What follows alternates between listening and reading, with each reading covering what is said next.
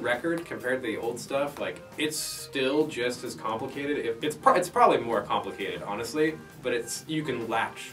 Like, there's so much, like, simpler ideas and, like, hooks you can get onto, and, like, simpler ideas that are executed, like, very complexly with a lot of things going on, and, like, that's, I think, like, the definition of the new sound. Like, it's still every bit as weird and, like, I mean, I don't even know if we talk about, like, we're not even like a math rock band anymore, even though we kind of are sometimes. But well, I remember the first direct comparison I had to anything that we were doing at the time. It was sort of like this thing of, like, we were drifting away from wanting to do kind of weird mathy things, because it's like when you play that kind of music, like, the risk reward is, like, ludicrously stunted. And we had just really started kind of delving into this record by this band called Adebisi Shank. And their whole shtick is basically like, it would be like if math rock was in 4/4 and they played it for just like football kids. Like it's that kind of thing of, like, everything sounds like that, like that thing, but like somehow, like, weirder and crazier, and, like, kind of all at once we sort of arrived at this unified idea that, like, we needed to send, like, very direct messages with what we were writing. Like, the riffs needed to be very clearly defined, and the difference between, like, it's the kind of thing where it's like, I don't know it's a thing that we would have been able to do without Pat, because for starters, when we played the old stuff with Pat, you immediately were like, wow, like, there's a clarity of, like, the motion that's happening. Like, everything became a concussive, propulsive thing, and then when we started writing to his strengths and we started attacking it with this idea, it became like a totally different thing altogether, because all of a sudden, like, it had always been, like, I would play to Chris's part, and there would be, like, a very specific sort of, like, rhythmic interplay where, like, I kind of just would ape what he was doing verbatim. And then all of a sudden, when Pat stepped in, it became this thing of, like, I feel like I grew another arm, you know, like, we're able to do much more complex interplay just because of the precision of the two people creating, like, melodies. So it was a serious game changer when, like, we first started to go into writing, and Pat sort of demonstrated, like, this is what I do. And, like, also it was scary as, you know, like, because, you know, the first song that we wrote is basically the noisiest, craziest one off the record. Yeah. And we're sitting there like, what in God's name did we just write? What is this? Like, we had already been sort of weirded out by the first two things on the record, and then all of a sudden, and I think, like, people, like, seem to respond to it well. Like, when we wrote that, like, first hook for Murder Island, like, it was just like, okay. Yeah. Well, it's the first. Yeah. This is gonna be the new sound, basically. Yeah. Cool turnaround. My mom the other day was like, "Oh, what's that song that goes like do do do do do do?" And I'm like, I know what it is, Mom, but I don't want to talk about it with you. Yeah. You know. The Echoplex and the looping stuff. I mean, sometimes it's a little gimmicky. Like, I have tricks that I use a lot, like they're go-to things.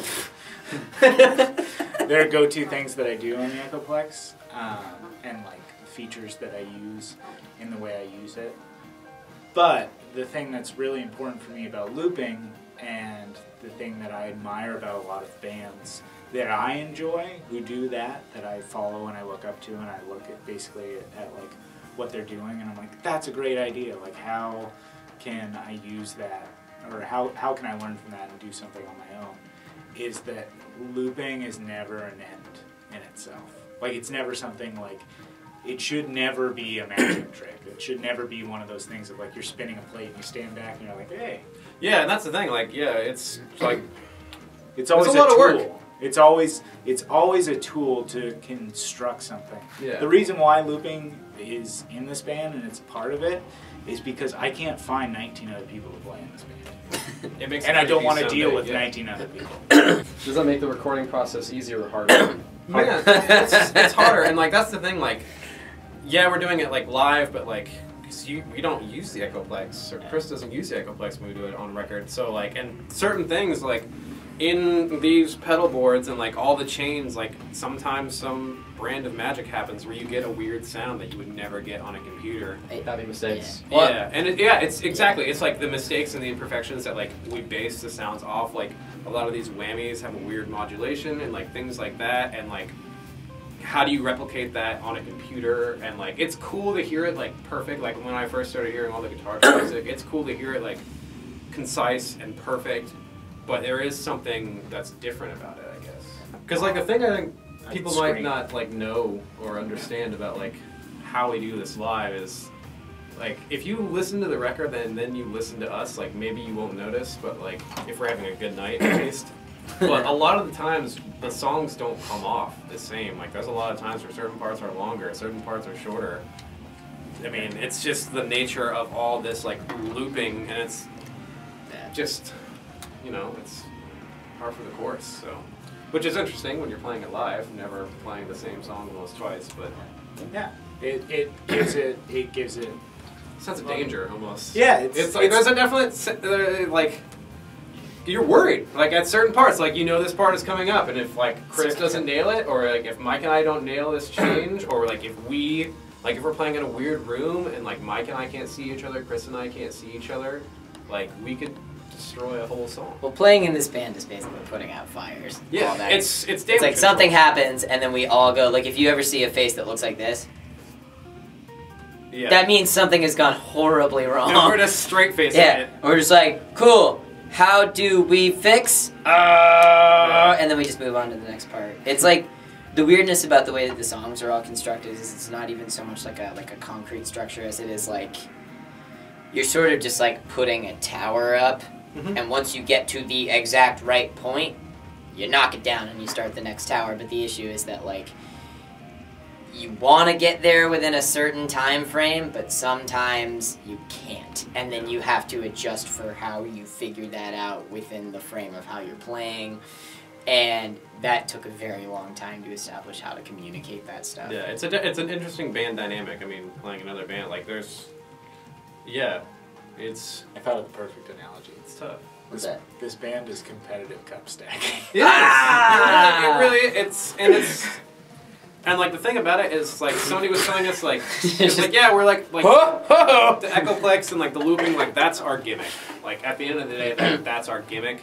But like after a couple of years and you guys like hashing it out, like it's gotten to the point where like after it's begun you might not necessarily like realize it's happening, but it's a hard dynamic to play to all the time. Chris was telling me that he's tired of the album. You know what? Chris is tired of the album because for the past month Chris and a is half, just tired. Chris is just tired, first of all. Chris has been up until 7 in the morning for the past God knows how many nights. So, Yeah. like, he would come into practice and he'd be like, I'm so tired. And we're like, why? And he would just be like, I've been up till 7 mixing the record. And we're like, why? Why? And he's like, the hi-hats sound funky. And then he just melts into the floor. Yeah. That'll happen. That'll happen. It was, honestly, it's the reason that I think the record sounds as Yeah. polished as it does, though, is because one of us was crazy enough to do that. It was that balance with the final record that, you know, I'm very pleased with, and I think it sounds amazing. It's the balance of the intensity and the sheer ferociousness that we show live. That's like nearly unhinged. It feels like things can fall apart at any moment. Because it can. Yeah. And that ferociousness with the tightness and the polished treatment that the recording deserves. And so it was one of those things of like the record. It was difficult to make. Glad I made it, and I think it's really great. You know, I don't know how to like encapsulate or like conclude that statement other than the fact that it was very difficult, and there were some parts that were really fun and there were some parts that were really tedious. But I think the end all be all of it is we got it. Not like we got it, like, hey kid, you're going straight to the top. Like we captured. We did what we Like, wanted to do. We captured Mewtwo. Yeah. All right, we got it. No Master Ball needed. Yeah. We literally just went up, shook hands, said, "You're coming with us." That'll be Goose just jumped out of his musical cockpit. He was just like, "Hey, Bearcubbin, you can loop with me anytime." Yeah, pretty much. That was the feeling. I did want to ask, how did you guys get a hold of South by Southwest?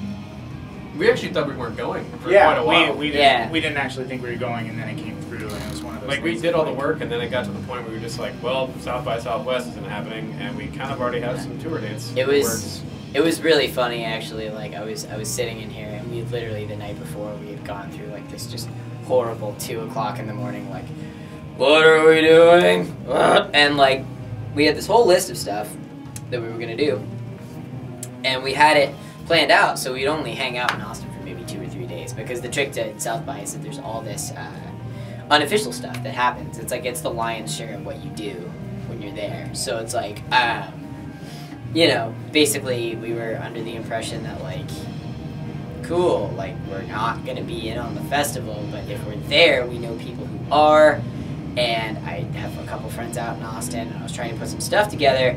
And that was sort of like the guys that we were okay with at the time. Like, we were sort of trying to build. like there was no pressure to that, and so we were sitting there like, okay, like our, you know, one of our, it's like our second kind of big kid jaunt into the world. So like, I'm standing in here and Chris is just at his guitar, and I get like the confirmation text that's like, congratulations. Yeah. And I just laugh, and he's like, what? And I told him.